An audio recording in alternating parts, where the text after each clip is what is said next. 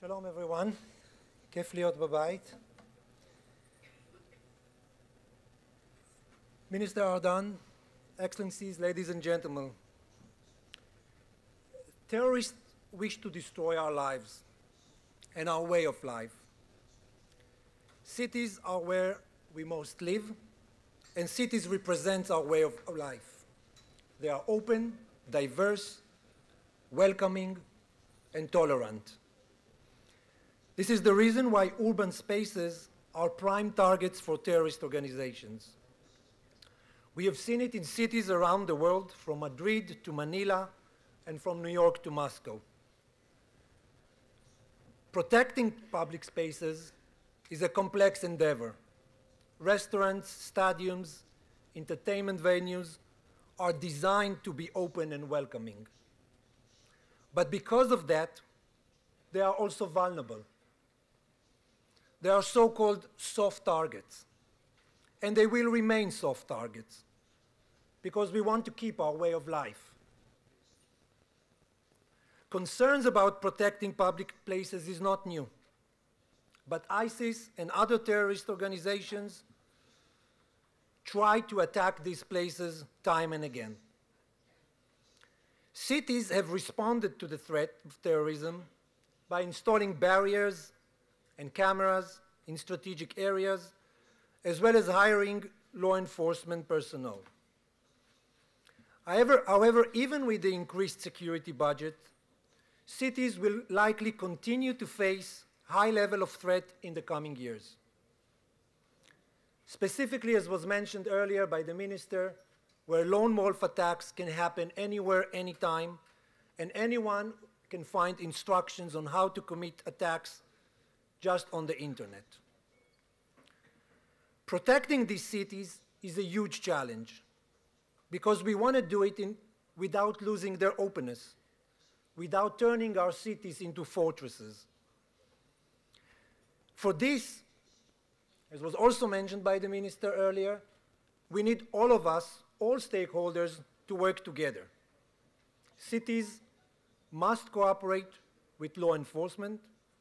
They should cooperate with civil society, and we will have here later today a representative of civil society, a major civil society that has done some great work in bringing cities together, the Strong Cities Network, and I encourage you to listen to the experience of the Strong Cities Network, and those of you who are representing cities to consider joining the network.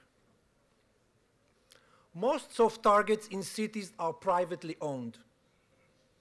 Hence, we need cooperation with cities, between cities and the private sector, which is the main theme of this conference.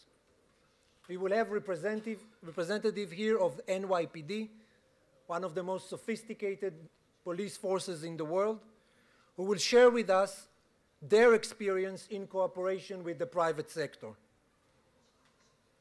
Representative of cities will share their own perspective on cooperation with their own local police. In many parts of the world, the private sector can and is already playing an important role in countering terrorism.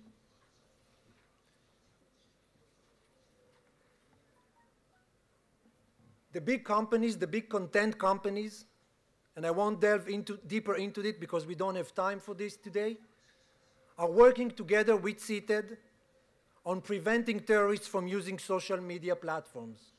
We established a wonderful cooperation between CITED, the UN Security Council body charged with counterterrorism, with Facebook, Microsoft, Google, and Twitter, to work together on taking down content. Private companies can play an important role in designing secure yet open public spaces. Urban planners, concert organizers, and event planners can work together with the city to make sure that the event is open to all and yet secure. Private companies developed amazing technologies to keep our cities safer. You all will see probably at some point the Muni Expo, where some of the state-of-the-art technologies are represented, and see what private companies can do to better protect your cities. Ladies and gentlemen, on the 1st of October 2017, a major attack hit the city of Las Vegas. A lone shooter by the name of Paddock left 58 concert goers dead and 500 injured.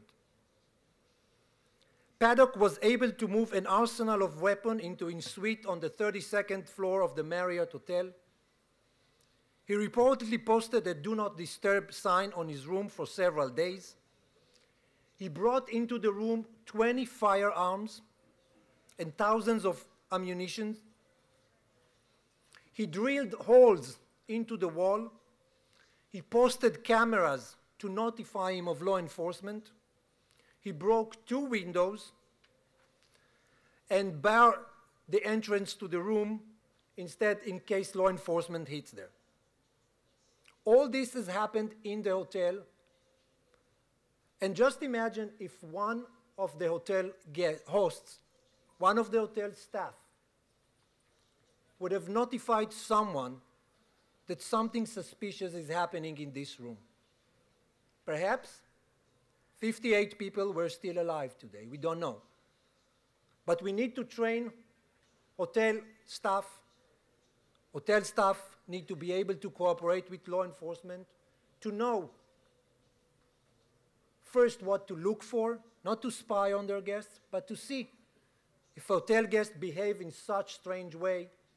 Maybe you need to tell someone. Maybe that person will know more and perhaps be able to save lives of many.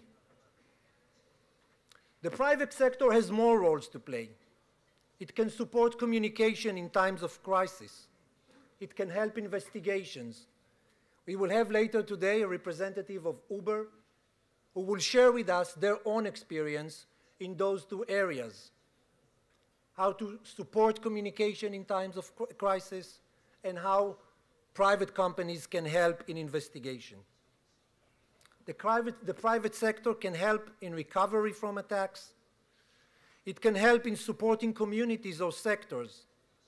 We will have also a representative of the city of Madrid, another city that has been hit hard by terrorism, and he will share with us how they operate and how they cooperate with the private sector.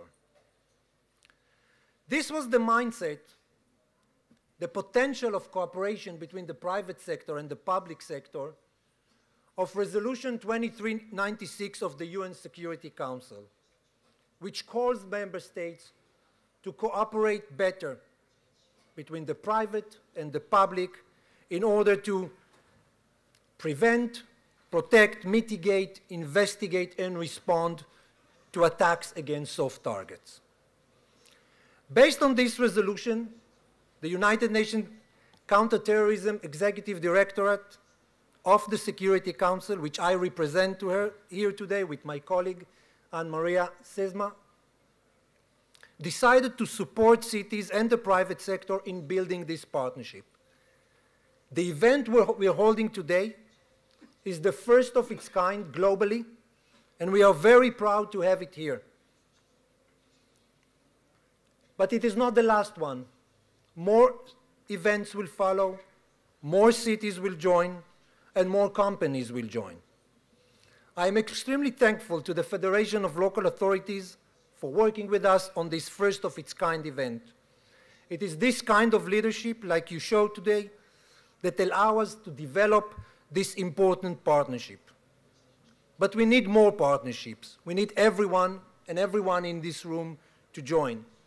We will have a whole day discussions today, and those of you who are interested in supporting this partnership are welcome to join us tomorrow afternoon at 4 p.m. We will have a special closed session in room I, which I think is on this floor, and I invite all of you to come and be with us for a more focused discussions on how to join our initiative, how to make your company or your city part of this global movement.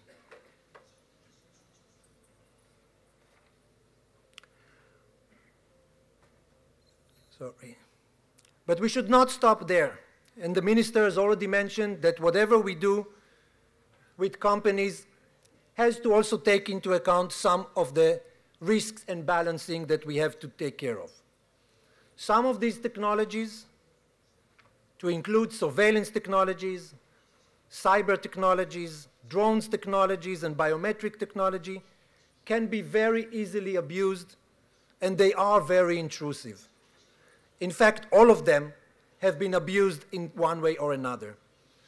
Cooperation of cities with the private sector require guidance and respect for human rights by both sides, by the side of the city and by the side of the private sector. Companies cannot just offer to anyone who is willing to pay enough money technologies that were developed for national security.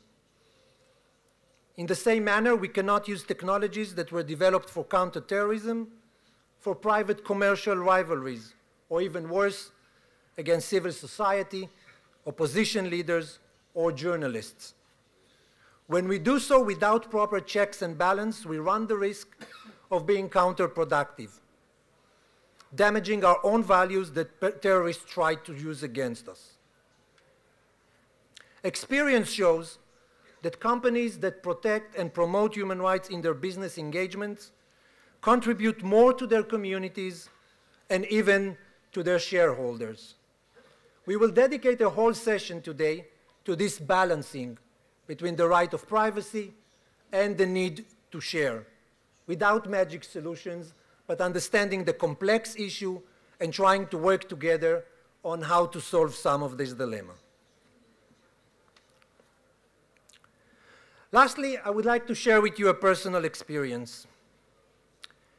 Some 23 years ago, I was working still in Tel Aviv, and at the day of Purim, which is a national holiday in Israel, Tel Aviv was attacked. I've seen the smoke of the attack over Dizengoff Center from my office.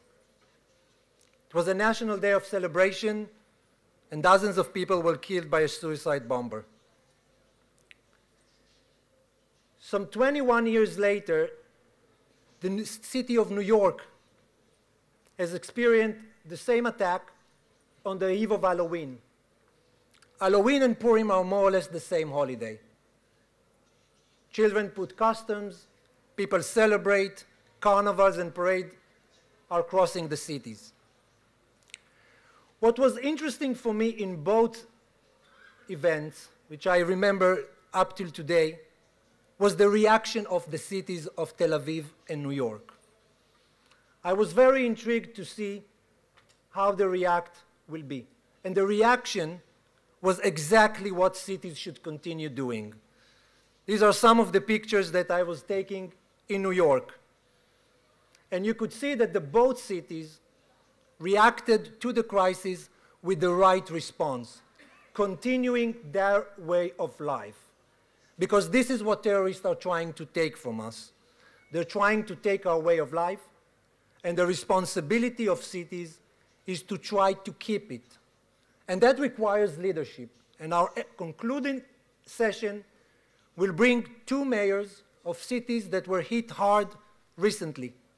The city of Pittsburgh, and we are very thankful to the mayor of Pittsburgh for being with us today, and the city of Strasbourg, who was also hit hard.